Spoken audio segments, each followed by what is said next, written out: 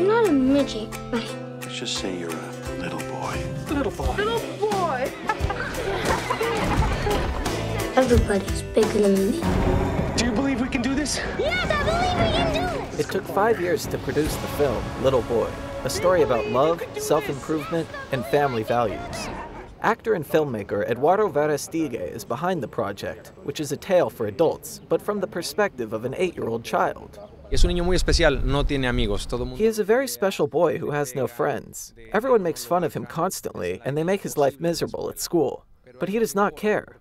Why? Because he takes refuge in the love of his father, who is his best friend, his only friend, his partner. However, the boy's father was sent to fight in World War II. Eventually, Japanese troops took him prisoner.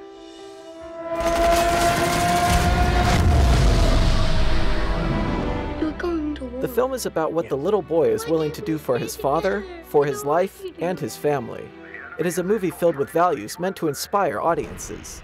I am searching for the chosen one. You. The movement of an inanimate object to inner power. Do you believe you can do this? I believe I can move it! Now you have the power. Y él está dispuesto a hacer todo. He's ready for anything, and the question is, can an 8-year-old boy achieve the impossible? This film seeks to bring out the child that all of us have in our hearts, that innocence, that purity, which over time is sometimes lost. I mean the ability to love big, to forgive big, to dream big, and to do great things with your life. Verástegui was able to meet Pope Francis while in Rome. He gave the Pope a special Spanish version of the film that was made just for him.